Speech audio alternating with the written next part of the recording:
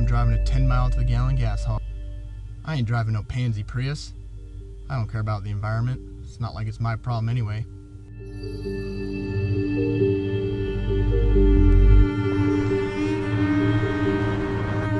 I didn't see any signs for climate change. Did you? Is a 2-degree rise in temperature even that bad? What could I do about it anyway? Ignoring climate change isn't going to make it go away.